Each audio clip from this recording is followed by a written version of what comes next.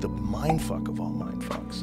Maybe psychedelics are a gateway to some other reality, some other dimension. We're thinking about the ability to come in contact with other life forms as being a physical thing. It might be that there's a chemical gateway in your mind that when breached, you enter into a dimension where physical bodies don't exist anymore and everything moves in this constant soup of geometric patterns, and that whatever your consciousness is, whatever your soul is decoupled from the body and thrown into this realm. I imagine that's probably what happens at death.